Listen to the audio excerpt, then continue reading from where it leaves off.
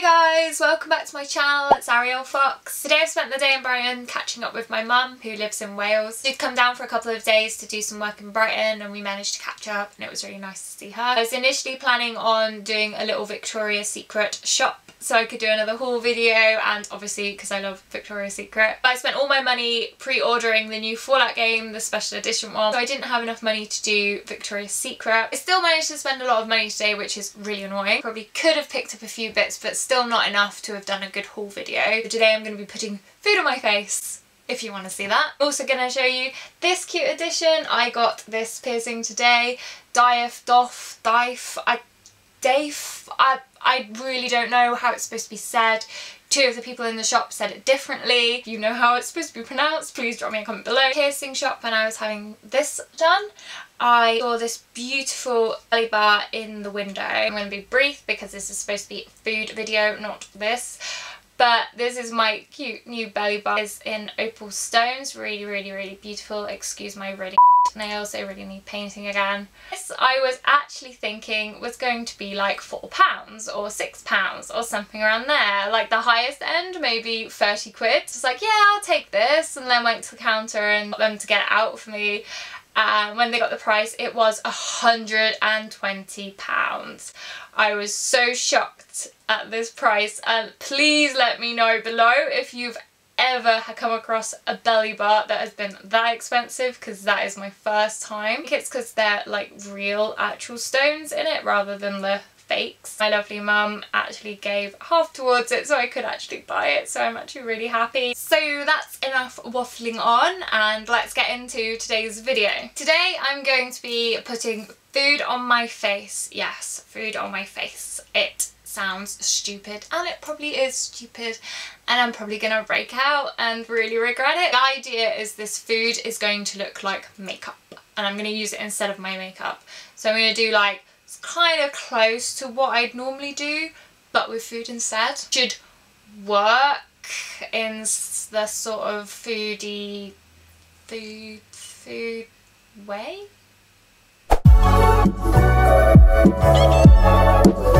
First off, big thank you to Co-op for this lovely peanut butter. I'm going to be using peanut butter for my foundation.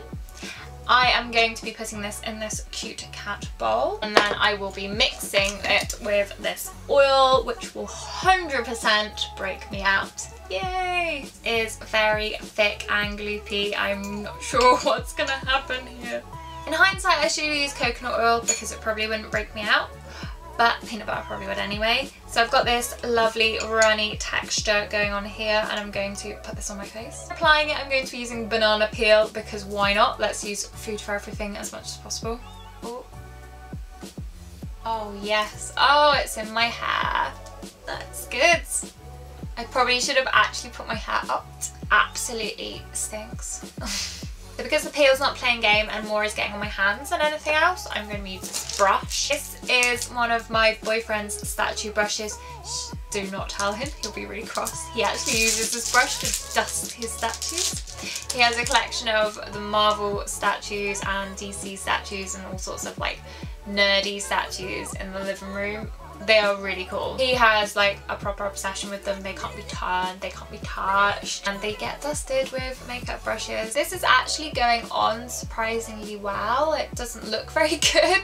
It looks worse in person than on camera. It actually looks a little bit better on camera than it does in person. It looks terrible in person. If you don't like the smell of peanut butter, you'll really hate this though. Next I'll be using self-raising white flour. I thought it was just self-raising flour and then it should have white underneath. That seems really weird that it just says self-raising white flour. This is free from gluten, so if you have a gluten intolerance, you can use this on your face. I'm just going to set this beautiful overall look with some of this powder.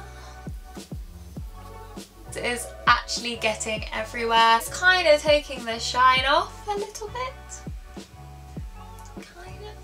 It is really cakey and my face is starting to feel a little bit stiff now, but it does smell delicious, so that's a plus point. Next, I am going to be doing some contouring. For my contouring, I am going to be using caramel spread by a Cadbury.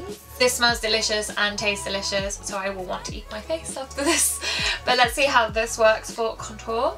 So I'm just applying this to my cheeks as I would. This actually smells delicious. I'm going to blend it through and see what it looks like and see if it looks delicious too. You can see there's a lovely little sexy clump going on here. This looks like a really bad makeup application rather than like food. This is the look so far with contour, looking absolutely fabulous. Thank you, Cadbury's. You can tell I've just nipped a cop, can't you? Grabbed all this stuff really quickly. I had no idea for a video. I was just like, oh, I need to have a video to put up this weekend. What am I going to put up? Food on the face. It's actually spurred the idea of this whole video. I was like, what if I start just drawing on my face with this lollipop and let's see what happens. And then I thought, oh no, why don't we just put food all over my face and then put the lollipop on too. This is just kind of taking my contour off and not really actually changing the colour of my cheek too much. Looks like I've got a rash going on. I'm going to try and blend it through with my brush a little bit and see what happens. Just dab it because this is so covered in food. I'm getting clumpy. Let me just pat this side. Might work a little bit better, probably not. I'm going to be using this cute little purple pot to mix up something else exciting. Some eyeshadow with these Energy Release Rip-Off Barocca tablets. I'm going to put one of these into here. My delightful pot. Add a little bit of water, which is a little fizz going on.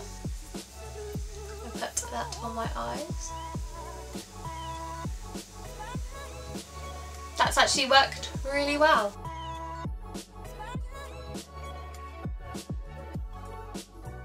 Just by the colour, not just by putting tablets on my face. I'm really liking the yellow. I think it brings out the blue in my eyes. Don't you think? No? Okay, moving on swiftly. Next, I'm going to try and do my eyebrows. Sumu milkshake straws and seeing how we get on with that. Scratch that, I cannot get into these. So moving on swiftly again. For this, I'm going to use Christmas Blend ground coffee. Rich and chocolatey. On my face, on my eyebrows. I'd rather drink it. None of this is really working, is it, to be honest? Painting on here as I would fill in my eyebrows normally. Some sexy particles going on here. So here are my beautiful, extravagant eyebrows. Completely done, dusted, definitely not dusted. This actually has worked really well, apart from obviously where the particles are, but the colour is actually quite good. So not too mad at that one. And to finish it off, let's do the lips. I'm going to use my lolly again because it's safe and it won't make my lips swell up, hopefully. I'm really hoping to God no one knocks on my door now, because if I act like this, everyone's going to think I'm a freak. Ta-da! This is my finished look. It wasn't going to be brilliant, was it? But she hasn't turned out as bad as I thought it was going to be. Bits are better than others, so the lolly definitely worked for bits it needed to do.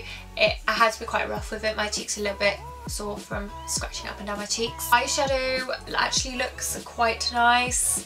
Surprisingly, I'm really hoping this doesn't stain my eyes. It probably will. So I will be yellow-eyed and rashy and spotty tomorrow morning. If you are still here and you've persevered through all of this video, thank you so much for staying with it until the end. If you are still here and you've enjoyed this video, please, please, please give it a like, let me know, because then I know if you want me to do more stupid videos like this or not. Really, really, really enjoyed this video and would like to see more of this sort of stuff. Please subscribe to my channel below. If you are interested in seeing my unboxing of my Fallout Special Edition of the game and first thoughts and everything, I will be honest and you will see my little disappointed face if I'm upset at the product. I'll be unboxing it as soon as it arrives, which should be the day it's released, and be getting the video up as soon as possible too, so if you want to see that, subscribe below for that. Thanks again for persevering through my video.